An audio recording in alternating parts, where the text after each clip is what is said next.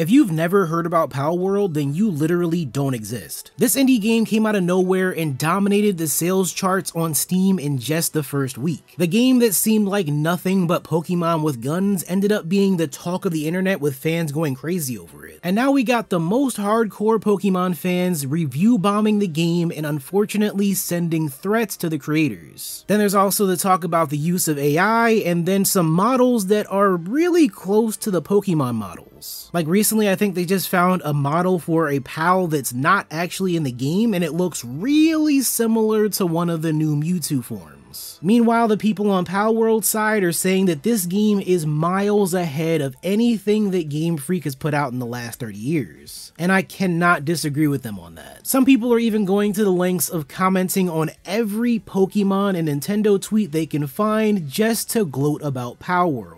Today I want to talk about this because it's much more than just a discussion about Pokemon with guns. But keep in mind that this is still an early access game, so some of the points I have here may be different by the time you see this video. But with that being said, let's see what's going on with PalWorld. We start off creating our own character with a pretty decent amount of options to customize the hair, the eyes, and facial features. And if you really want to get weird with the body types, they do allow you to do that. Just like most other survival adventure games, we start off on this island with nothing but the rags on our backs, entering into this place filled with cute and cuddly creatures called pals. Not even 5 minutes in and you'll be collecting materials to start crafting a workbench, creating a club and an axe, and throwing hands with any pal in sight. Now you should already know by now, but this game is brutal in the best way. The marketing was great, showing off the fact that you can attack pals yourself and later shoot at them with guns and rocket launchers. This is the one feature that stands out the most, and I'm glad the devs decided to play around with the formula like this. If you've ever played the game Ark, then you probably can tell that PalWorld is closer to that than it is to Pokemon.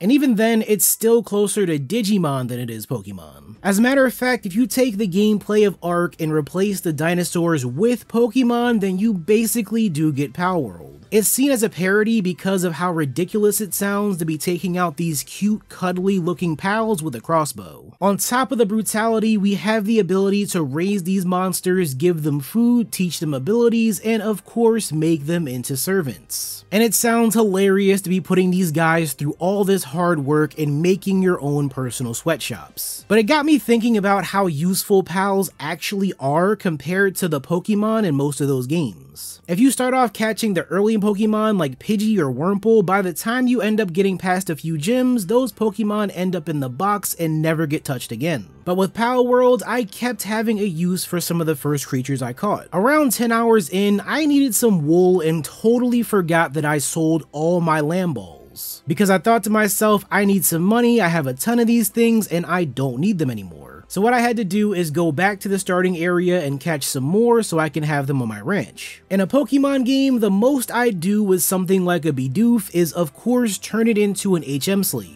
But who needs HM slaves when PalWorld lets you have actual slaves? The gameplay loop in PalWorld is something that you'll be familiar with if you've ever played games like Ark, Minecraft, or even Breath of the Wild. Your main goal is collecting materials, catching new pals, and building up your base. It's a pretty simple concept, but it can be a long grind to get to where you're comfortable. If all you expected was to grab a gun and just start blasting, you'll have to wait at least 10 hours before you can really get into that. But best believe, as soon as I got the makeshift handgun, I felt the power of God and anime on my side. The best way to fast track yourself to the explosives and machine guns is to start crafting your pal spheres and going to catch as many as you can. They give you a bonus for the first 10 pals you catch in every species, which is the best way to get your levels up. And these levels are pretty important since this is where you unlock the ability to craft things like workbenches, mining sites, and farms. If you're not someone who's very patient, you might get turned off from the pacing of things.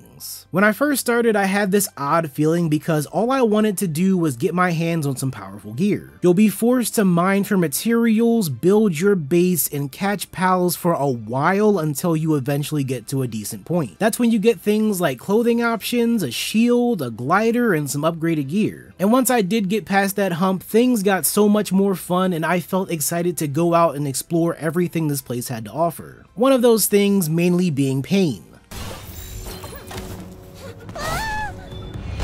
this game can really kick your ass if you're not ready for the challenges ahead of you. Go ahead and throw out a pal to fight another wild one, and they ain't the only one about to catch an ass beating. These pals will fuck you up if you're not ready to face them. You learn that very early on, as some of the first pals you encounter are these Mamorests that are level 33. Now, I'm used to games like Xenoblade throwing you into these areas with monsters way above your level, but here it's just mean. Because you have to walk past these things knowing that you have no chance at beating them, but at the same time knowing that one day they will be yours for the taking. The very first boss tower you face is against a goth girl riding on a giant Pikachu. Or I guess his name is Grisbold or some shit. And I won't lie, it took me a good minute to run through this fight without a problem. Using a ground type for the elemental advantage was key, but also having good enough shields, armor, and weapons came in handy too. I took my time grinding out other areas and catching better pals, and I came back to demolish them in only a few minutes. Granted, that was like 13 hours into my playtime, which is a bit longer than I needed, but I felt better going in fully prepared. But I do still wish that things didn't take nearly as long to progress. The pals at your base do a ton of the hard work for you while you're out exploring. They'll mine for wood and stone, finish any build that you set up for them, and later on they'll be able to make eggs for you to hatch. It takes away so much of the extra grind, but I still had moments where I was too weak to fight some enemies. All I needed was more levels, more gear, more money, or more materials, and that's the consistent flow of things. The grind to a good spot, then moving into harder spaces that make you need to grind again. Not saying that's a bad thing, of course, because that's just how these things go, but I won't lie and say I'd be having nearly as much fun without watching some tip and trick videos. Because for things like getting the right stats from breeding and finding the right mining areas, it can be a little bit tricky. But the best thing here has to be that extra level of freedom and exploration. Once I got access to a pal that I could fly around with on the map, nothing was off limits for me. I went out to fill out the map, find new pals, do some dungeons, and come back to check up on the base. And once you get a decent flow set up, everything starts to work perfectly. I got addicted to it so much that I would play it for a few hours, then stop and hop right back on not even 15 minutes later. Hell, I had access to it on Game Pass PC already, but ended up going back and buying it on Steam anyway. And that's mostly because the Game Pass version is behind on updates and it just kept crashing for me. Plus I had to try it out on Steam Deck too, which isn't the most stable thing, but when it works, it works. And when it doesn't work, it just makes your Steam Deck crash, which is not fun. But whether it was on purpose or not, PalWorld is clearly benefiting from looking like a clone of the Pokemon series. Even with the mature tones and the survival aesthetic, the main takeaway is that this is much closer to what a lot of Pokemon fans have been begging Game Freak to do for years. I made a video a while back talking about Pokemon Legends Arceus and how that was reaching so much closer to what people wanted to see. And at this point, a sequel to that game with some online co-op and some base building might be enough to satisfy fans for years on end. You know, as long as it doesn't look like garbage and run like garbage. But the reality is that it's crazy to think that some indie devs are producing a title that we've been dreaming of for decades. A title that a multi-billion-dollar company could never deliver on no matter how much we begged them. PalWorld should be seen as its own thing, and yeah, I do want to see the devs give this a good old spit shine when it gets out of early access. But for a game to come from left field and dominate the internet in only a few days is one hell of an accomplishment. Let me know what you guys think about PalWorld in the comments. I know a ton of you probably already played it for yourself by now, but it's nice seeing those discussions popping up about it. Subscribe for more videos just like this one, and I'll see you all in the next video.